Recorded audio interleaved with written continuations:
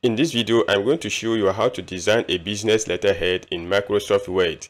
And this is exactly what we'll achieve by the end of this tutorial. So if you want to create a business letterhead like this, keep watching. Having opened Word, the first thing I'm going to do is design the header of the letterhead.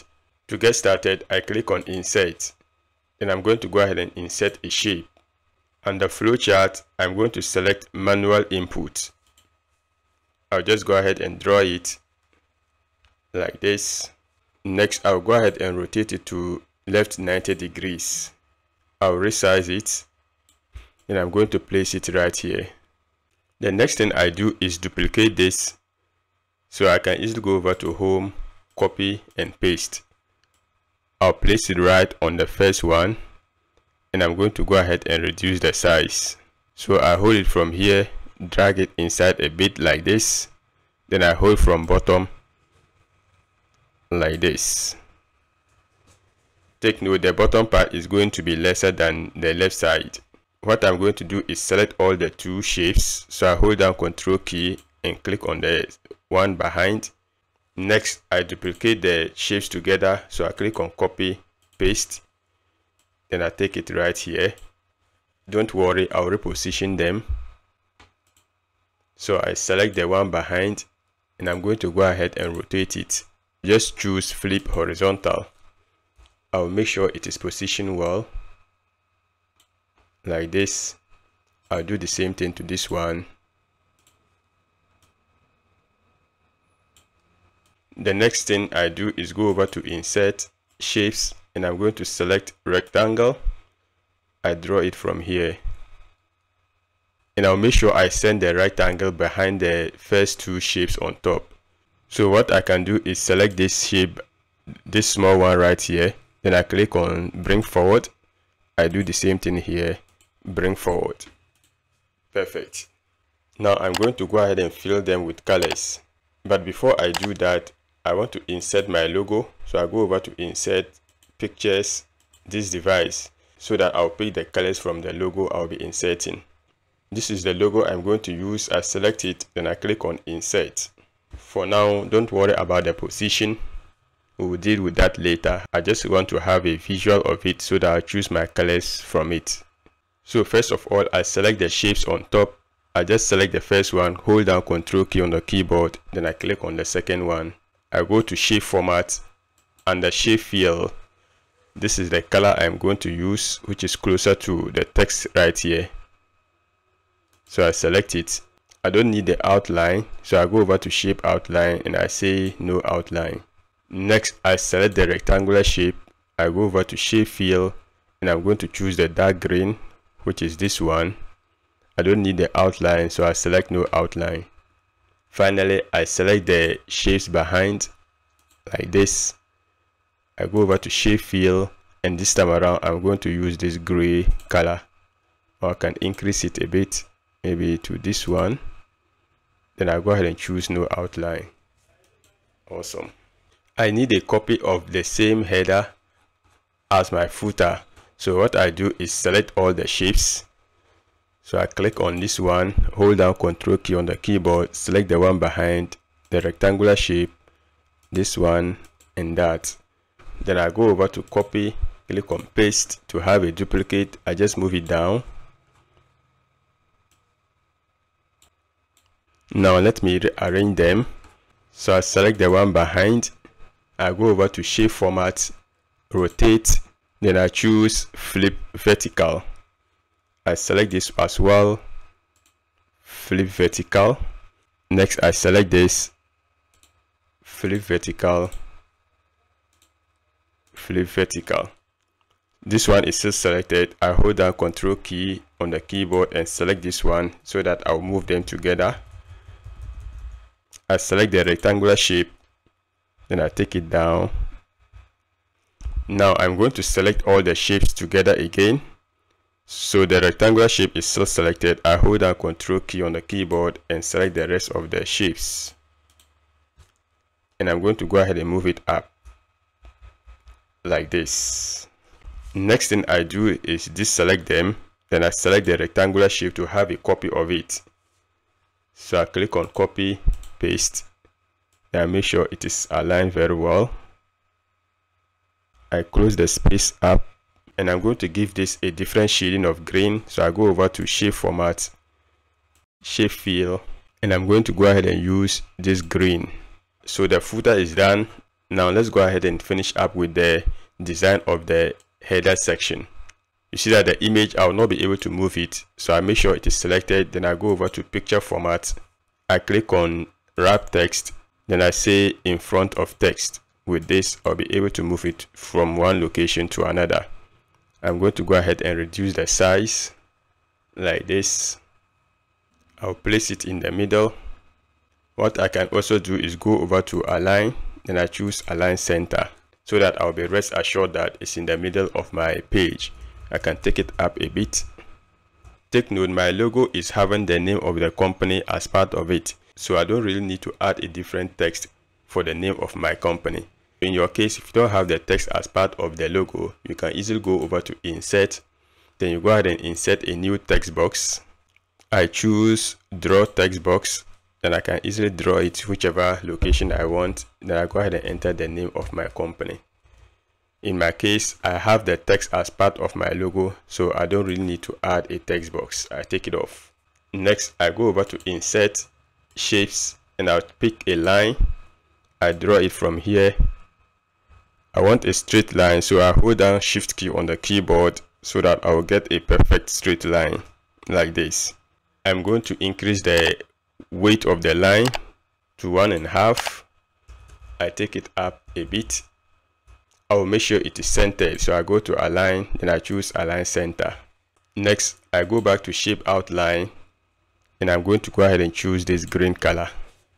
Next, I'll have a duplicate of the line at the footer part, so I just go to home, copy, paste, then I move it down like this. I will make sure it is centered. Awesome. I'm going to go ahead and add my contact details here below. So what I'm going to do is go over to insert text box, draw text box. I draw the first one right here. I make sure it is aligned to right. Then I enter my phone number. Next, I go over to text box tools. I click on text box, shape fill. I say no fill, shape outline, no outline. I select the text box, then I take it up a bit. I'm going to go ahead and have a duplicate of it and also make sure it is in straight line. So what I do is select the text box, hold down Ctrl plus Shift keys on the keyboard, then I go down a bit to have a duplicate and also in a straight line. In here, I enter email. Similarly, I need these two text boxes right here. So the first one is already selected. I hold down Ctrl key on the keyboard to select the second one. Now I want to duplicate them, so I hold Ctrl plus Shift keys on the keyboard. I click on them, then I drag it to this location. So I'll have a duplicate and they'll all be in straight line. I'll align them to left this time around. Then I go ahead and enter in my text. The next thing I'm going to do is add some icons to represent the text I have here. First of all, I deselect the text box. Then I go over to insert. I choose icons. For you to be able to use the icon feature, you will need to have an internet connection. The first one I have is phone. I'll use this one. I can decide to insert them one after the other, or I can search for all the icons I want and insert them at once. Next, I search for email. I'll use this. Next, I search for web or website, and I'm going to use this.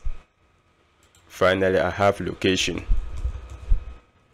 I'll go ahead and use this. Then I click on insert. You see that I have 4 attached to insert button, meaning I have 4 icons to be inserted. I insert and they will all appear here. At the moment, I'll not be able to move any of them. As you can see, it will be difficult. So what I can do is select maybe the first one. Under graphics format, I go over to wrap text, then I choose in front of text. With this, I'll be able to move it from one location to another, as you can see. So I'll do the same thing to the rest of them. Now I'm going to go ahead and give all of them the same dimension.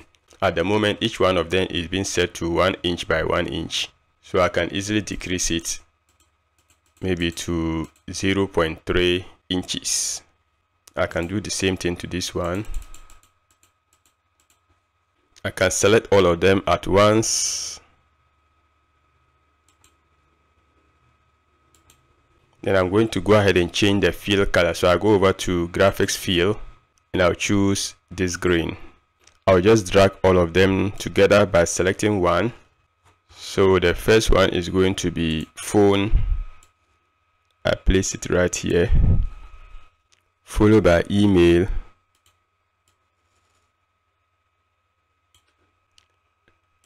website to come here, and finally location. Next thing you should do is make sure they are being aligned well. So I'll just quickly align them. Now all is set. The next thing I want to do is insert text boxes for the main body of the letterhead. So I go over to insert, text box, draw text box. The first one I'm going to do is get recipient's address.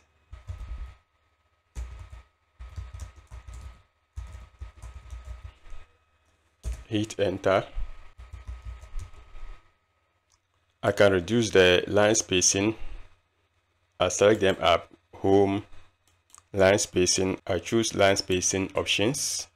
Then after, you see that I set to 8 pt, I'll reduce it to 0. Then I click on OK. I'll reduce the height of the text box. I don't need the outline, so I go over to text box, then I choose no outline. I can also choose no shape fill so that there wouldn't be any background color. Next, I'll go ahead and duplicate the text box. So I'll hold down Ctrl plus Shift keys on the keyboard. Then I can click and drag to have it in a straight line like this. I'll remove the text from here. Then I'll enter date. Maybe I can align it to the right. Then I'll reduce the height of the text box. The date can be bold, whichever way you want it. And finally, I insert a bigger text box. Starting from here, going down to the bottom, where I have the main body of the letterhead.